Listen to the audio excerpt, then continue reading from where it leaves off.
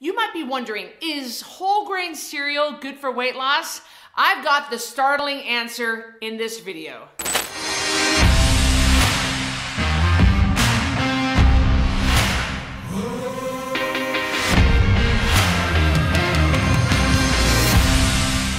First, we're going to go through the history of grains and how they've evolved over the last few decades. And then we'll talk about if whole grain cereal is good for weight loss. And last, we'll talk about how whole grain cereal fits into the Code Red lifestyle. Let's go through the history of grains, because if you've watched my other videos, you know how I feel about grains, but let's get everybody on the same page here. The grains that we are dealing with nowadays, they're not the same grains as when Jesus was walking the planet or even when your grandparents were coming up. They have evolved so drastically over the last several decades and the last couple hundred years. And I'm not demonizing grains. I want to make that very clear to you. In fact, our society would not be advanced to where it is today if it weren't for grains, if it weren't for the invention or the discovery of how to bring grains along with you. See, the fact that we can harvest grain and make things out of it, that's what enabled us to now have portable food. We were able to colonize other parts of the United States and other parts of the world because we now have a food that we can bring with us to feed our animals and our families. It was good intentions. It was a smart idea back in the day. And back in the day, grains weren't bad. But nowadays, we've become greedy, in my opinion.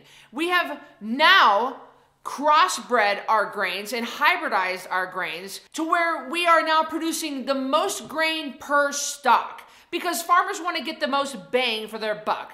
Also, our government subsidizes grain farmers. So we are now producing enough grain for 10 billion people on this planet. And now they're putting grains in everything because it's a cheap filler. We not only have grains in our food, but we have grains in our shampoo, grains in our makeup, grains in our supplements. We have them everywhere. So now we become so overly exposed to grain that our bodies are now turning against grain and wheat and gluten and producing these antibodies because they're seeing it as the enemy. So back in the day, we didn't have an adverse reaction to wheat and to grains. But now, even kids, we're seeing a huge epidemic of kids that are now having autoimmune disorders and reactions to grains. We have them developing IBS and developing eczema and different reactions to these grains, even as early as 5 years old. It attacks the neurotrees, so you could see it show up as a migraine headache or IBS or a pain in your finger or blurred vision or fatigue. It's really amazing the way that grains manifest themselves in our bodies and hurt us in so many different ways. So now we're talking about whole grain cereal. I actually have an example here for you that I found in the cupboard here at the location where we are filming this video, and it actually says whole grain cereal on the box. All right, so we're looking at the front of the box here, which the front of the box is always the most valuable real estate. And I'm not dogging on this brand. they all do the same freaking thing. But you're talking about, they say non-GMO, and then they say, USDA organic and healthy whole grains. Well, there's nothing healthy and there's nothing whole about the grains. And why is that? Because we have bastardized our grains over the years. We're growing grains in deficient soil. So we now have grains that will spike our blood sugar faster than a Snickers bar. If you look at this with 3 days worth of carbs, not even a whole cup, and I can promise you, by the way, if you're actually pouring this up for cereal, nobody's gonna have one serving size. You're gonna go like this, like we all used to when we were kids, right? You pour it in, and then it's nice and, the top is rounded. Then you add your milk, and it goes to the top. Double that for the amount that you're consuming. So why is this a problem? Because when you consume whole grain cereal, with this amount of carbs in it, which pretty much all of them, grape nuts, all of those kind of whole grain cereals, when you consume that from the neck down, your body just sees it as pure sugar. That's what it does. It turns into pure sugar as soon as you swallow it. So it's gonna cause your blood sugar to go up. Your pancreas is now gonna have to secrete insulin to bring your blood sugar down so you don't die. What is insulin? The fat-producing hormone.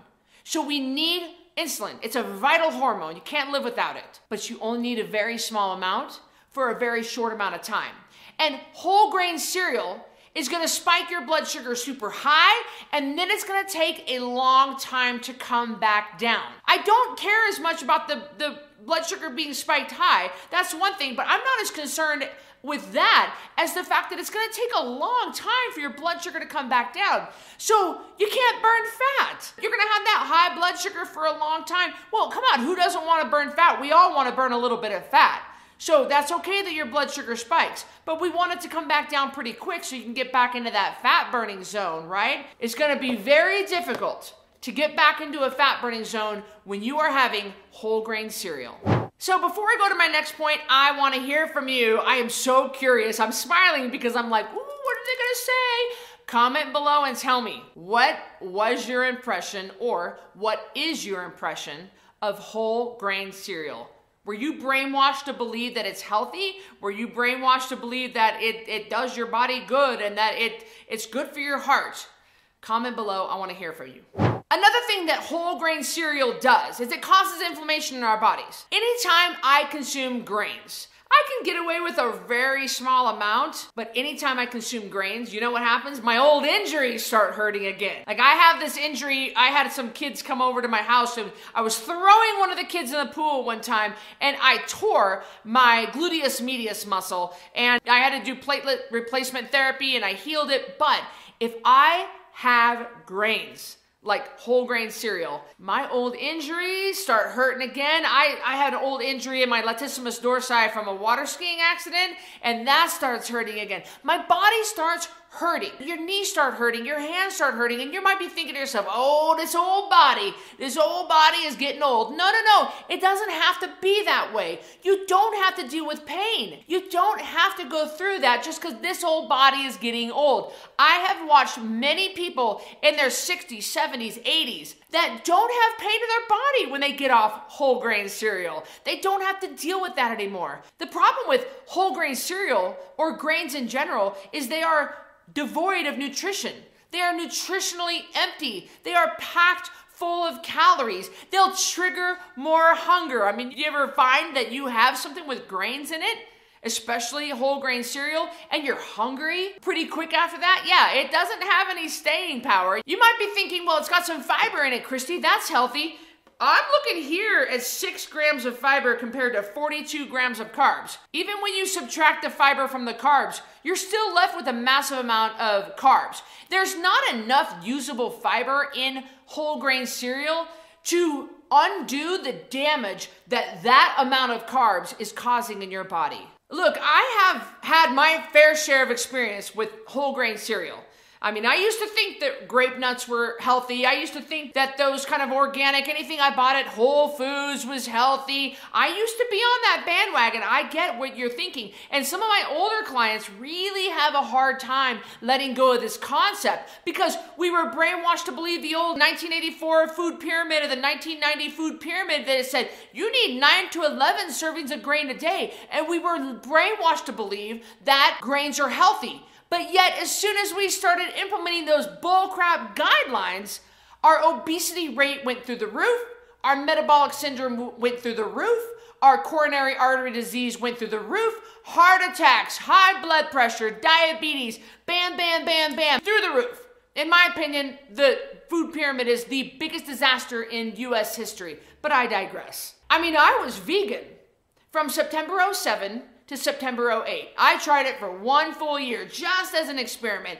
And when you're vegan, when you remove all animal products from your diet, you rely so heavily on grains and so heavily on processed food. And as long as it says vegan, no animal products involved, which by the way was not the way we were created as a human species to eat.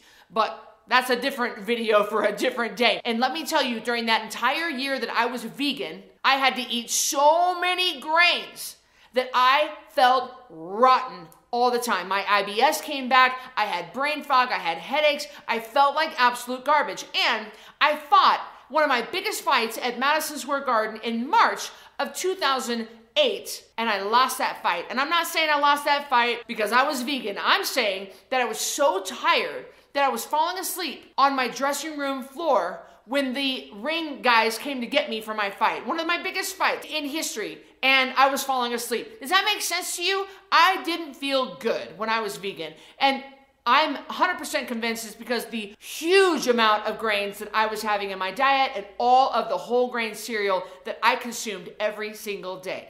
So how does whole grain cereal fit into the Code Red lifestyle? I think by now, if you stuck with me this long, you know that I take you off all grains for Code Red. They have no spot in the Code Red lifestyle. If you really want to get healthy, get off loads of medication and lose weight, you've got to get off grains. And I have vegans and vegetarians that come to me and say, well, can I do Code Red? Because I'm vegan, I'm vegetarian. And I say, sure. But you don't get to supplement in grains back into your diet just because there are fewer things on the eat side that you can eat. You still have to avoid grains. That's one of the biggest reasons why vegans and vegetarians, vegans mostly, are so sick and overweight and metabolically sick. I personally have never met a healthy vegan. I realize that comment's probably gonna get me some nasty hate mail. I don't care. I've never met a healthy vegan before because they're relying so heavily on grains and it's tearing up your health and beating up your digestive system and metabolically breaking you down. So that's why I take people off all grains. We do not allow grains on the Code Red lifestyle. I do not allow whole grain cereal. None of that stuff. Look, what do we eat? We eat real food. Meat, vegetables, nuts, eggs, seeds, seafoods, and fat. We drink water and we sleep. That's the proper human diet. You can learn more about the proper human diet on our 10-pound takedown challenge. I have them every month. I'll link it up below. Click on the link. I'll see you in the next video.